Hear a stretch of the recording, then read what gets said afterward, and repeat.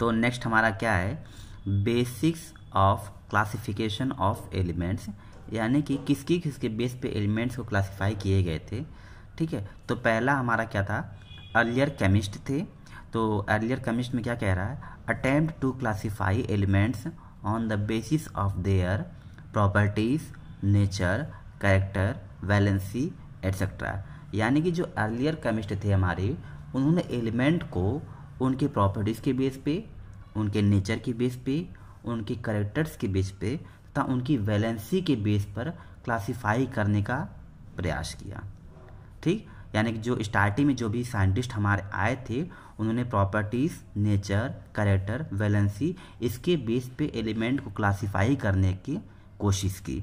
ठीक है, फिर आते हैं हमारे पास डोबनियर साहब 1815 में। कब आते हैं, 1815 में आते हैं। ठीक है, तो इन्होंने क्या किया था, arrange the elements in increasing order of their atomic weight into groups of 3 called triads. अब देखिए, जो डोबनियर थे 1815 में, इन्होंने एलिमेंट्स को उनके एटॉमिक वेट के बढ़ते क्रम में 3 ग्रुप में अरेंज किया। मैंने क्या कहा, मैंने कहा कि एलिमेंट्स को उन्होंने एटॉमिक वेट के बढ़ते क्रम में इन्होंने 3 ग्रुप में उन्होंने अरेंज कर दिया था, जिसको ही हमने ट्राइड कहा हुआ है। ठीक है, फिर आते हैं न्यूलैंड 1864। अभी हम इसके बारे में पूरा डिटेल अभी हम आगे चैप्टर में पढ़ेंगे अभी हम। ठीक है, अभी तो बस ओवरव्यू करके इन्होंने ऐसा दे दिया है। ठीक है, तो न्यूलैंड आते हैं 1864 में। इन्होंने क्या कहा है, arrange the elements in increasing order of their atomic weights and suggested that in a given series every 8 element was a repetition of the first. इन्होंने भी क्या किया है, इन्होंने भी एलिमेंट को उनके एटॉमिक वेट के आधार पे ही इन्होंने इसे बढ़ते क्रम में अरेंज किया है।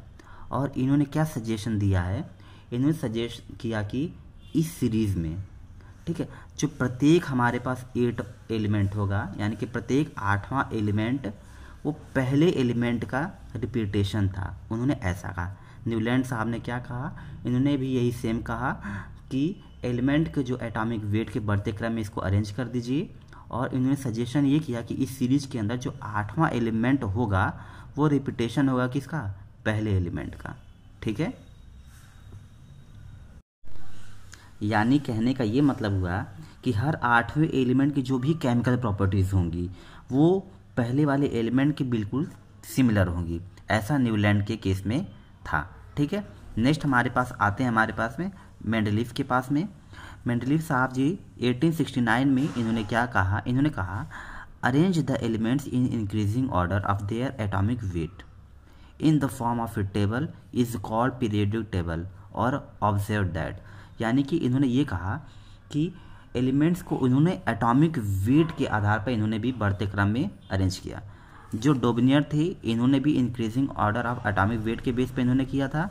सिमिलरली न्यूलैंड ने भी क्या किया था, एटॉमिक वेट के बढ़ते क्रम में इन्होंने लगाया था इसको। फिर मेंडलीफ थे, इन्होंने भी एलिमेंट को उनके एटॉमिक वेट के बढ़ते हुए रेंज में ही अरेंज किया। ठीक है, और in the form of A table, किसके, एक टेबल के फॉर्म में इन्होंने इसे अरेंज किया, जिससे क्या कहा है हमने, पीरियोडिक टेबल कहा है। ठीक है, एंड ऑब्जर्व दैट, और उन्होंने देखा कि elements with similar properties appear at regular intervals, this is called periodicity of properties of elements.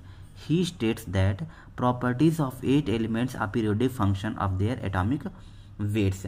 यानी कि और उन्हें देखा और क्या कहा, उन्होंने ऑब्जर्व करके कहा कि जो भी सिमिलर प्रॉपर्टीज़ वाले एलिमेंट एक रेगुलर इंटरवल पे दिखाई देते हैं, इससे ही इन्होंने periodicity of properties of element कहा।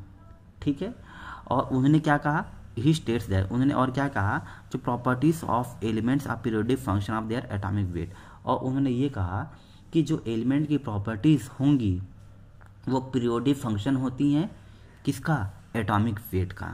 ठीक है, मतलब मेंडलीफ की मैं बात करूं तो मेंडलीफ ने क्या कहा, इन्होंने बस ये कहा कि एलिमेंट को उनको एटॉमिक वेट के बढ़ते हुए क्रम में अरेंज कर दो, और किसके रूप में, एक टेबल के रूप में अरेंज कर दो। ठीक है, और उन्होंने ये कहा कि जो सिमिलर प्रॉपर्टीज़ वाले हमारे पास हमने क्या कहा, सिमिलर प्रॉपर्टीज़ वाले जो एलिमेंट होंगे वो रेगुलर इंटरवल पे दिखाई देंगे, जिसे हम periodicity of properties of element हम कहेंगे। ठीक है। और उन्होंने क्या कहा, उन्होंने ये भी कहा कि जो एलिमेंट की प्रॉपर्टी है उनके एटॉमिक वेट के पीरियोडिक फंक्शन होते हैं। ऐसा मेंडलीफ ने 1869 में उन्होंने कहा। ठीक है। नेक्स्ट हम आते हैं मोसले जी पे। तो हमारा क्या है, मोसले 1912 में। मोसले जी कब आए, 1912 में, 1912 में। इन्होंने क्या किया, arrange the elements in increasing order of their atomic number. अब देखिए, इन्होंने एलिमेंट्स को increasing order their atomic number के बेस पे इन्होंने अरेंज किया है। बाकी जो भी हमारे पास डोबनियर थे, न्यूलैंड थे और मेंडलीफ थे, इन्होंने increasing order of atomic weight के बेस पे किया था। लेकिन जो मोसले थे, इन्होंने एलिमेंट्स को increasing order of their atomic number के बेस पे इन्होंने बढ़ते क्रम में इन्होंने इसको अरेंज कर दिया। And found that atomic number is more fundamental characteristics of an element then its atomic weight. ठीक है। और इन्होंने देखिए, मैंने क्या कहा, मैंने ये कहा कि इन्होंने एलिमेंट को उनके एटॉमिक नंबर के बढ़ते क्रम में अरेंज किया। और उन्होंने क्या पाया, उन्होंने ये पाया कि जो एलिमेंट है उसका एटॉमिक वेट से अधिक हमारा फंडामेंटल इसकी प्रॉपर्टीज़ हैं। ठीक है। ही states that properties of elements are periodic function of their atomic numbers. और उन्होंने कहा कि एलिमेंट की जो प्रॉपर्टीज़, मैंने क्या कहा, उन्होंने कहा कि एलिमेंट की प्रॉपर्टीज़ पीरियोडिक फंक्शन होंगी, किसका, उसके एटॉमिक नंबर का। ठीक है। यानी कि मोसले आए, मोसले जी ने क्या कहा, उन्होंने कहा कि एलिमेंट को उनके एटॉमिक नंबर के बढ़ते हुए क्रम में अरेंज कर दीजिए। और उन्होंने ये पाया कि एटॉमिक नंबर जो भी एलिमेंट का होगा वो उसके एटॉमिक वेट से अधिक फंडामेंटल उसकी प्रॉपर्टीज़ होगी। और उन्होंने ये कहा कि एलिमेंट की जो प्रॉपर्टीज़ वो होगी वो पीरियोडिक फंक्शन होंगी, किसका, एटॉमिक नंबर का। ठीक है। उन्होंने ऐसा कहा। अब बाकी हम आगे जो पढ़ने वाले हैं उसके हम डिटेल आगे पढ़ेंगे। ठीक है। तो अभी तो हमने बस ओवरव्यू ऐसे कर लिया है, बाकी हम डिटेल आगे पढ़ेंगे। Thank you.